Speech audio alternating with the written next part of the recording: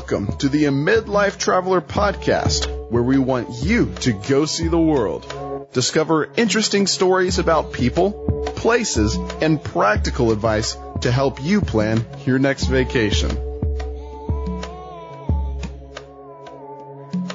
Hey, let's go see the world. Hey, hello everybody.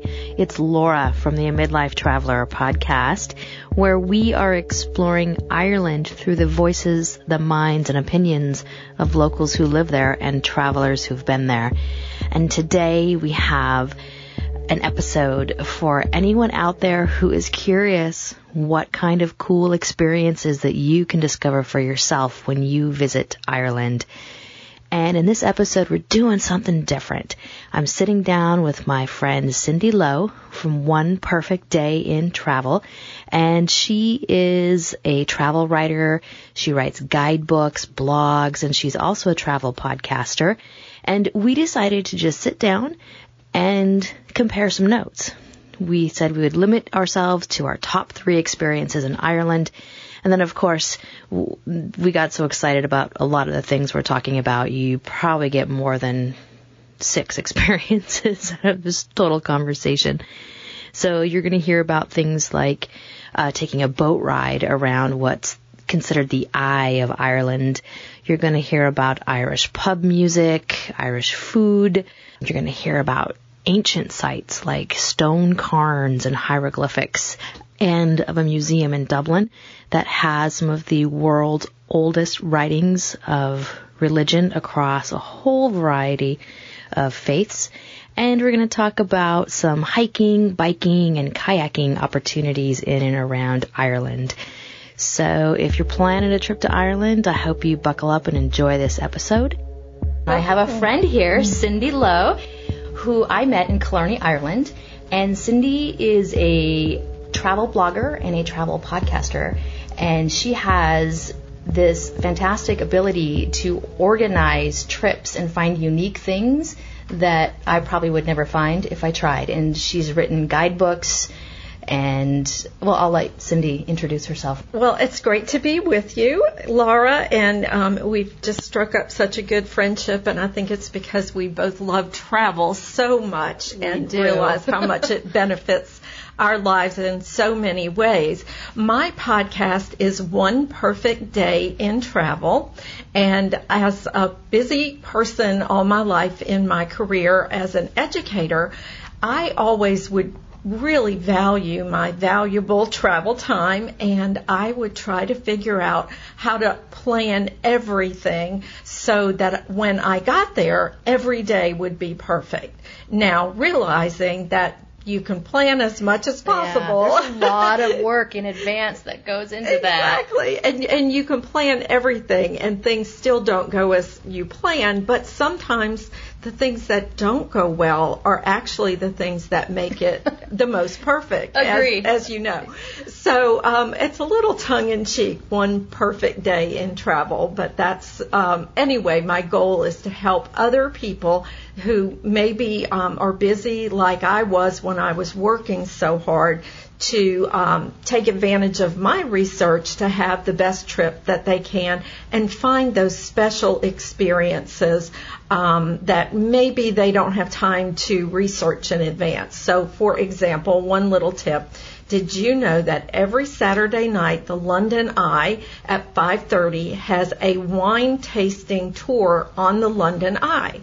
So you can book that in advance, and while you're visiting London, even if you just have that one perfect day, if it's a Saturday, you not only get to learn about London as you take that tour, but your sommelier, who's in your private car with your other wine tasters on the London Eye, will give you a taste of a variety of wines as well. Wow. See, that's a great experience. So this is not just any guidebook. This is a unique secrets type guidebook that Cindy puts together and writes.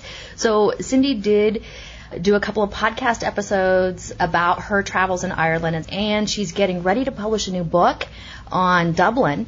So we were going to do a couple of episodes featuring Cindy and talking about some of these secrets. But today we're just going to talk back and forth and share our lists, our 3 cool experiences that each of us had in Ireland. So you can go first, Cindy. What was one of your favorite experiences? Okay, one thing I did on this trip to Ireland, this was my second trip, that was really fun. We took a day trip out of Dublin to a little town called Howth on the Irish Sea, and I would recommend everybody that goes to Dublin try to take a half day to do it. So you take a little 30-minute, like a metro train out to Howth, and then they have these guys that just sit alongside of the water in little boats, and if the wind is not too bad, you get on a little boat that holds maybe 15 people, and they take you out around an island that has this structure in the middle of it, like a little stone mountain kind of structure, and it's called Ireland's Eye.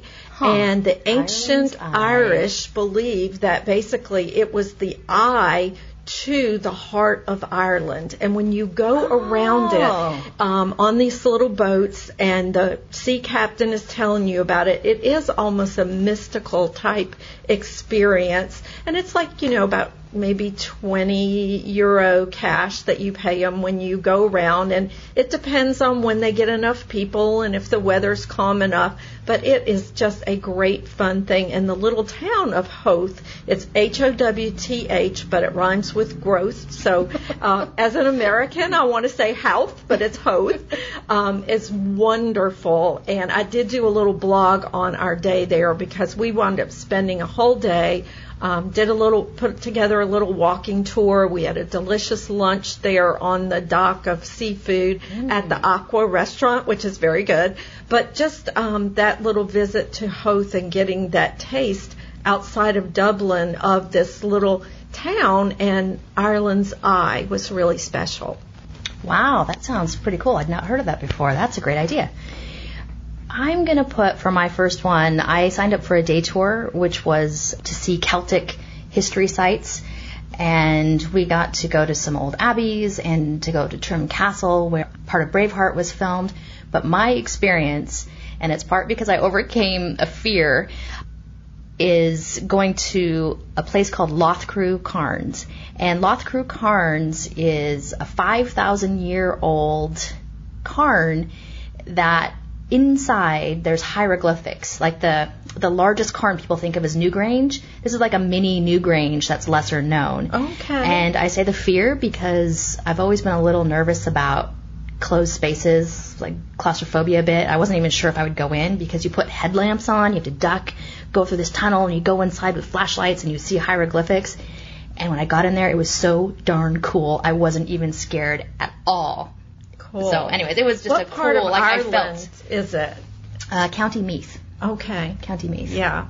A lot of the sites that we were in on that whole tour were all in the County Meath area. That's great. Well, that sounds really neat. I went all the way to Newgrange, and I'm claustrophobic too. Oh, okay. And my husband went in and took pictures for me, and I've regretted that more than anything else. Probably about any trip I've ever been on is not going inside the cairn at Newgrange. And when you go to some of those ancient sites, they're a place that you feel it when you're there. So, I mean, the pictures are interesting, they're beautiful, but they just look like piles of rocks. But when you're standing there, it's the type of thing that you feel. You feel the history. And so for me, that was really cool. Seeing, like at Newgrange, they have the stone out front that was found in the 1950s when they discovered Newgrange, and a farmer was out plowing his field.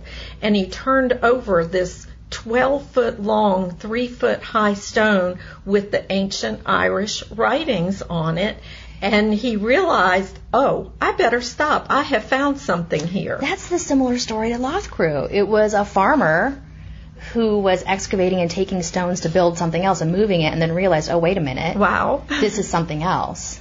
So, yeah, very cool. Okay, so what is your next cool experience? So, another cool experience on a different level, when we were in Killarney, we had heard about a place called Murphy's Bar that's also a restaurant and a pub and a little hotel. And my husband and I went there, and every night different musicians show up, and they play session music, real Irish music that they all join in on, and it's just so authentic. And we loved it, had a great fish and chips dinner there as well.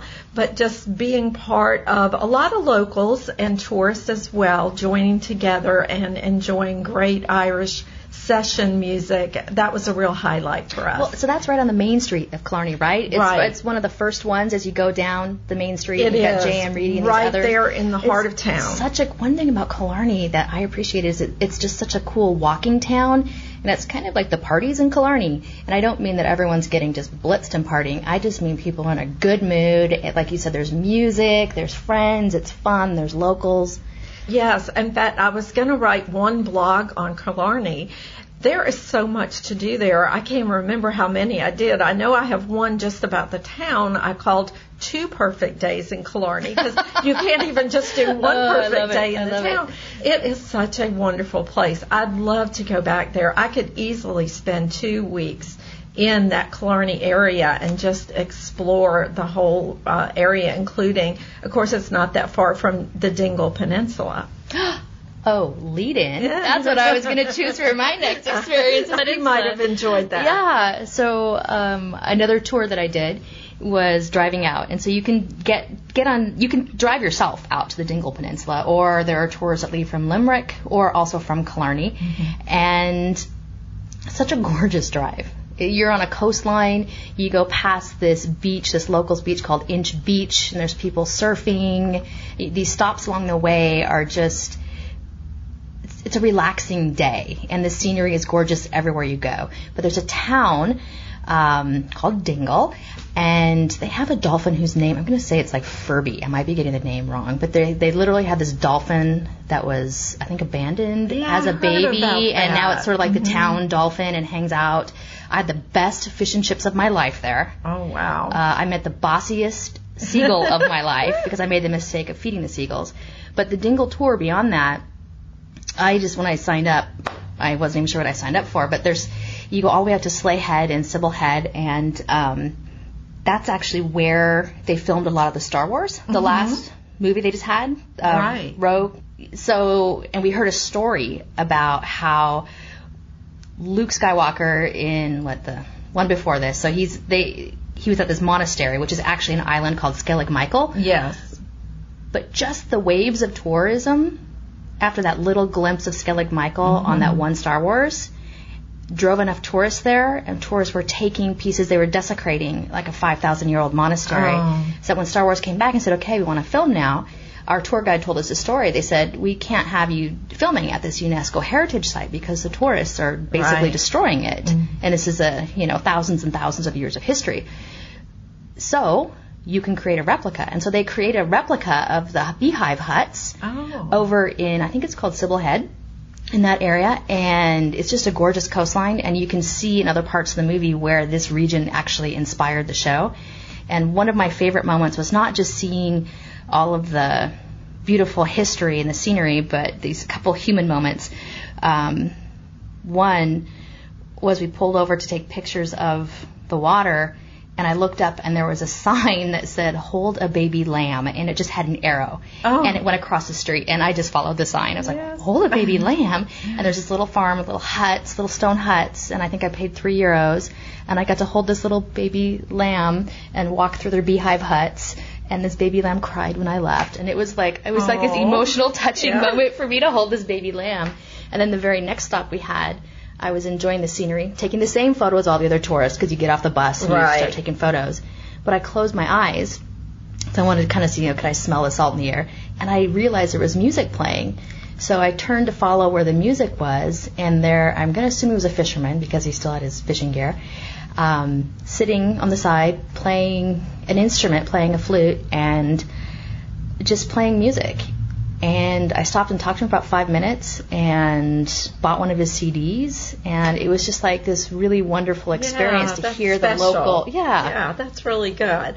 So when we went to Dingle, I didn't do that on this trip when we had a car, and it was when we were in Dublin. And one thing that I figured out we could do is you can take a train from Dublin early in the morning to somewhere nearby, and paddy wagon tours, that they have the vans that will take you out to Dingle. They take people every day. They will come pick you up at the train station, take you on the all-day tour of Dingle, bring you back, and you take the last train back to Dublin. So paddy wagons, who I went on my tour with. Yeah, I thought they were really good. And, for people who are listening that might say, well, I'm in Dublin, I don't really have time to get to Dingle, and it is kind of hard to drive to. You can do a day trip. You just have to get from Dublin to whatever the nearest town is with the train, and paddy wagon will pick you up. So that was fun. It's a long day, but as you know, it's just wonderful and definitely worth going to. So speaking of Dublin, my third favorite thing, I don't know, there's probably 20, but one other thing that I really enjoyed in Dublin is visiting the Chester Beatty Library in Dublin Castle. It's free to visit, and they have the oldest religious writings in the world. Ooh. And what is it called? The Chester Beatty. It looks like Beatty to me, but it's Beatty, B-E-A-T-T-Y. And it has the oldest religious writings in the world. And I had the opportunity to interview the curator of Western collections. One of the things I was interested in, they have the oldest writings of the books of the Bible. They have the oldest collection of Matthew, Mark, Luke, and John in one papyri, or collection of writings, that's ever been found. And that dates to the year 150 AD. And then they have one piece of text of the book of Revelation that was the oldest piece that's ever been found of that book, and it dates to around 100 AD. So it was really interesting seeing those documents and learning a little bit about the history. So I know you're writing a book about Dublin. Is this, we're going to hear about this more? Yes. Because I've never heard of this before. Yes. And you said it's a free thing that you can do? It is free, and it's part of Dublin Castle. And Chester Beatty, who was an American, but he also became an Irish citizen, his mission in life was to collect the oldest religious writings in the world. So the library also contains some of the oldest writings from Islam, Buddhism, Judaism, as well as Christianity. And the Dublin Tourism Association has opened the library to the public for free. So definitely that will be in my book, as well as, of course, visiting the Book of Kells and all of the wonderful things that there are to see and do in Dublin. I could spend a month just in Dublin. It's, as you know, Ireland is wonderful. Yeah, it's a place very rich in history and culture, and I had no idea that the world's oldest writings of all these different religions were in one place in Ireland. Love it. And the Irish people, as you have found, are so friendly and so willing to share what they know and their culture and their background. I think it just makes Ireland one of the most friendly places in the world to visit. And when I listen to your podcast, I really get that flavor of the Irish people as I listen. They are friendly. They're fun. They have good stories. They have a good time. Yeah, good crack, as they like to call it. Yes. Good crack, meaning good fun. I'm really having a hard time on my number 3 because I have like 3 things tied in my head. So I'm going to kind of cheat on this. Okay. Because they're physical activities. Mm-hmm. So one, I'm going to take a bike, a hike, and a kayak. So the bike is biking through Killarney National Park. Oh, yes. Killarney National Park is just, I barely touched what you could do but you can actually bike and hike, kayak, and do jaunting cars. There's so much you can do. But I did a 2.5-hour bike ride in Killarney National Park in South Ross Castle. There. It was wonderful. That's the bike. The hike, oh my gosh, Giant's Causeway. Did you get up there? I have not. No, that's on my bucket list. When I went to Giant's Causeway, it was just pouring down rain, but that didn't stop me. Mm-hmm. Our guide said, okay, you can go down below and get shots like this and take a shuttle, or if you hike up here, you get spectacular views. So everyone else on the bus went down below, and I take off on the hike. Sure. But I wasn't listening to how far you go or stop. So I literally just hiked out in the rain, for about 40 minutes. I had these stunning views of cliffs, and it was just, maybe it's because I was soaking wet and I had to work for it, but it was just like, it felt like a very impactful, and it was isolated. No one else was really out there, so it just was really a cool experience. And then part of that tour also went to a place where you go across a rope bridge, Carrick-a-Rede rope bridge. That's the hike and the bike. And then really briefly, I got to meet a really cool couple, John and Marie. They own Atlantic Sea Kayaking down in the Cork area, and they do kayak tours. They're like one of the number one top-rated activities in Ireland is this nighttime kayaking tour. We didn't get to do the nighttime one, but they did this tour on the Port of Cork. And I told you I was a little afraid of claustrophobia. I'm also kind of nervous around deep water. And I was in a kayak. It was a two-person kayak, so I wasn't completely alone. But we kayaked between massive standing fishing vessels on the Port of Cork at sunset. And it was cool. I was nervous, but it was cool. So, and Cork, that port is beautiful there in Cork. It's been so great talking with you. I feel like we can still continue and just share more on Ireland. Maybe we will in other episodes, but definitely I'm going to have you back. They say the world is a book. They say the world is a book. Let's see.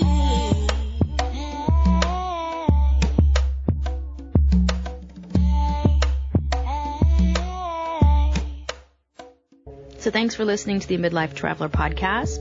If you're looking for any of the resources that were mentioned in today's episode, please go online to our website at amidlifetraveler.com. We'd really appreciate it. Thanks.